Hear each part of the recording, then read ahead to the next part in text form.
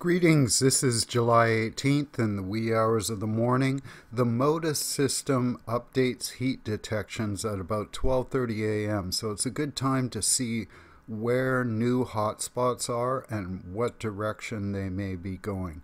We're looking at the Flat Lake Fire. This is west of Highway 97, around 83 Mile Lake area.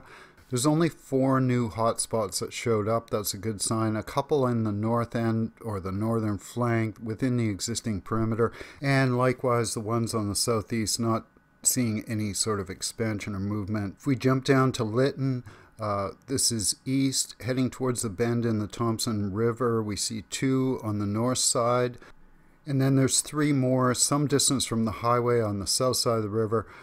They look to be within the existing perimeter from the day prior. We've moved north to the Tremont Creek fire. We're looking at new MODIS infrared displaying in the forested block approaching the Thompson River towards Juniper Beach and Wallachine.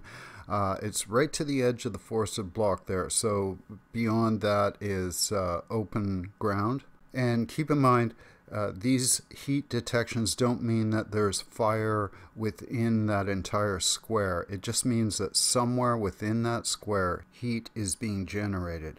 We're moving eastward now. We're at the White Rock Lake Fire, and this has been moving in an eastward direction. When we looked at the infrared for yesterday, there was a grouping or cluster of infrared along the Douglas Lake Road, and it appeared to be making moves to the eastern side of that road. Now in the updated MODIS infrared, we do see a heat detection within the large forested block east of the prior perimeter. Now, we're only seeing what's available data being shown on satellite, so the ground reports through BC Wildfire are very important.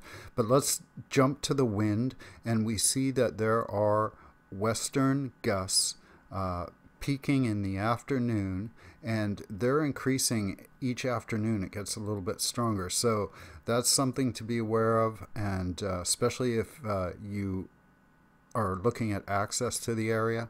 And if we zoom out and look at the terrain and the vegetation to the east of that fire flank, there's a lot of forested blocks.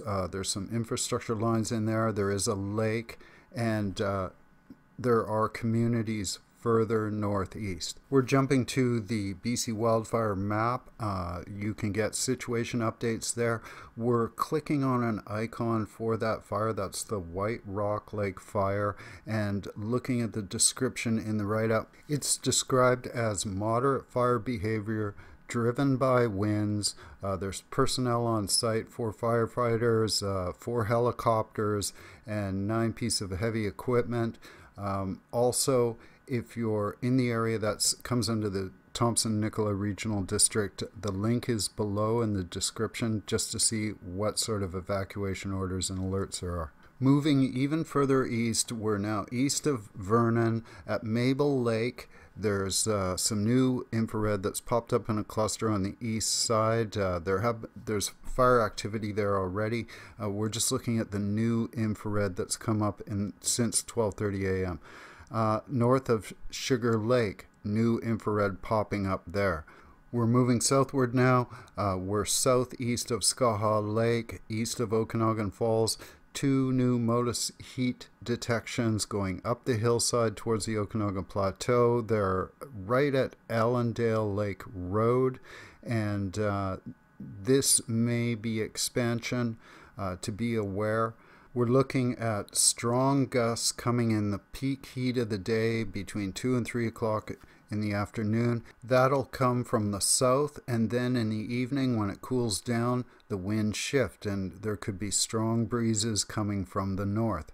I'm referring to the forecast by the ICON weather model. That takes data from weather stations within 13 kilometers, so it's a kind of a localized approach. You can click on the left-hand side of windy to see where the weather stations are, or at the bottom of the screen, click on compare, and you can look at all the different weather forecasts stacked up back to back and kind of see who's more accurate if you're tracking the weather patterns.